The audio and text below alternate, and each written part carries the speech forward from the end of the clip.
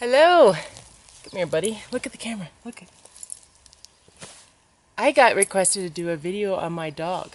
And this is Rocky. Full name, Rocky Mountain. And I bought him from a breeder. He is 100% a Rottweiler with a tail. I was actually looking for a reason why I was looking for a Rottweiler. My dog before was a mix between a German Shepherd and a Rottweiler, and I rescued that dog, and it was really, truly the best dog I've ever owned. Sorry, Rox. You're second best. You won't look at me. So I was like, I want to have I backpack a lot, and I wanted a dog that could carry its own gear and also protect me out in the wilderness. And you're gonna lay down? There's a lot of sticks right there. Right here. There we go. And I wanted a dog that would protect me out there, also a dog that's really strong, and I'll tell you stories of my last dog and what he did out in the wilderness when I was backpacking once.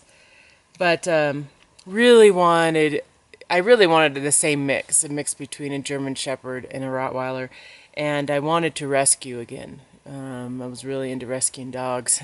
Still am. However, when I went to go rescue a dog, they said no cats, no kids. No cats, no kids. And I had a cat at the time, and my cat has now passed away. But so I went to another place, it's like I think it's Rocky Mountain Rottweiler Rescue. I went there, and they said they don't have any dogs that would be good with kids. So then I decided I was going to go to a breeder and buy Rocky. Now, I checked a couple breeders, but I wanted someone local. I didn't want to fly a puppy out to Colorado. I'd just rather drive over, pick him up. Found this guy online, and you know, he had a bunch of, it wasn't a puppy mill, so I went and I checked it out, and he was legit. And Rocky was born over near Colorado Springs, and I was able to go into the house and see the whole litter. And maybe I can show some videos of him later as a puppy. He was so cute. He looked like a little bear. You know, the girls would hold him and stuff. And so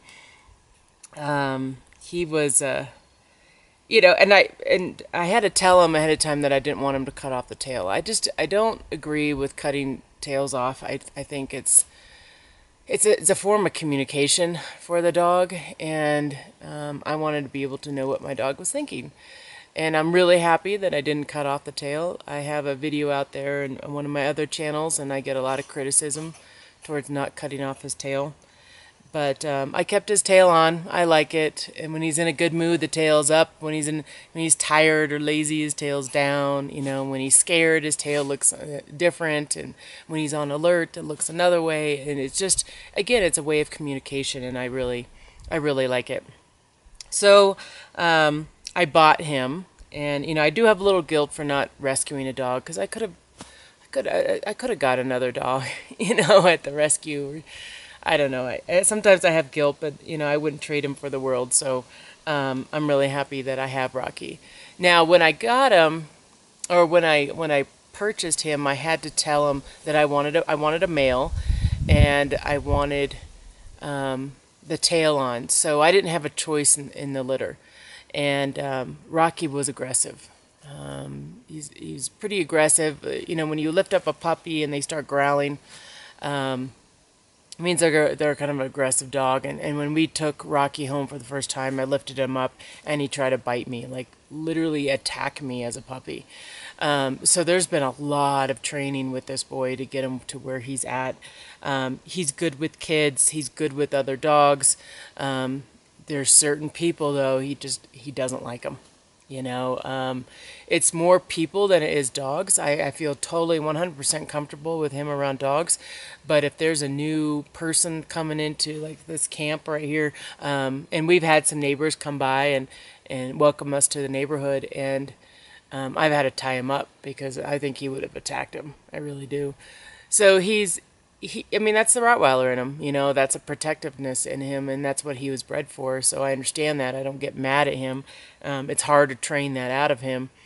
He already has that. He had food aggression as well. He didn't have it at the beginning. Because I was training with him a lot, and then I probably took like 6 months off of training, just fed him and walked away, and then he got food aggression from that because I wasn't standing there petting him while he's eating. So he got a food aggression for a good 6 months, whereas anytime he was eating, he growled anybody in the room. So now he's better at that again, and how I trained him out of that was every time he ate in my lap, and so I'd put a bowl in my lap and I'd pet him.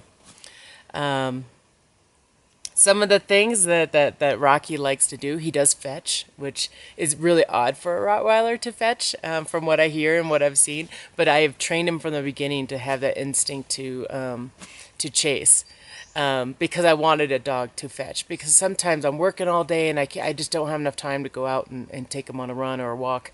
I just want to throw a ball a couple times, and so he does fetch. He's really good at it, and he likes to cuddle, but only on his terms. So he's moody. That's his personality. He's just moody. Not every Rottweiler's moody. I just happen to got a moody one. When he's tired, you need to leave him alone. I have other videos of him growling at me in the tent and stuff. So he does get pretty moody, but he's very genuine. I don't know the right word. He's very sweet.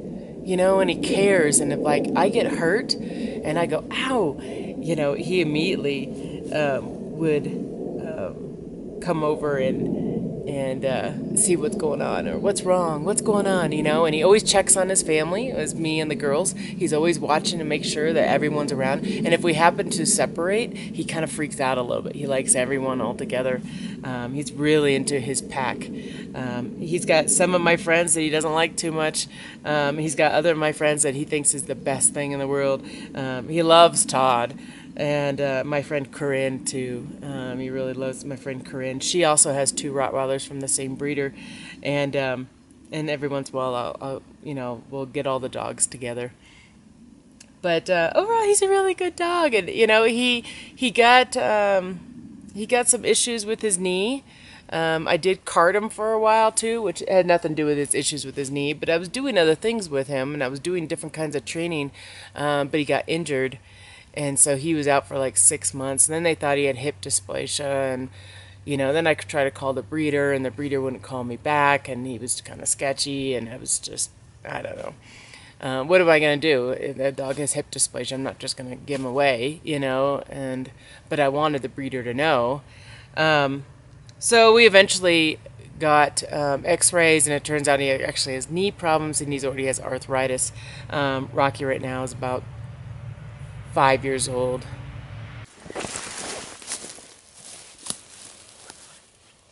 So I went and I grabbed my phone because there's a certain song that he likes to sing.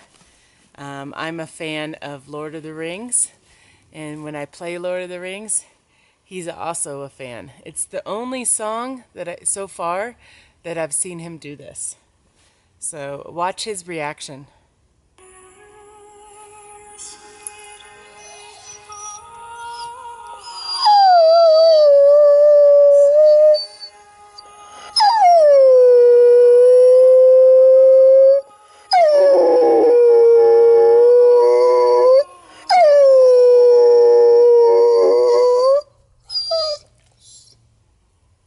And then he also does it in Q. Was that sad?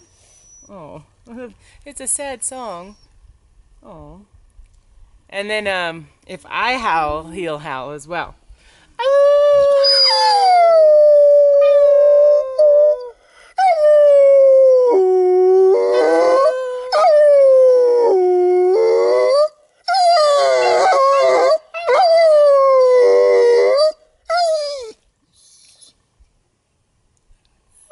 Isn't that cute?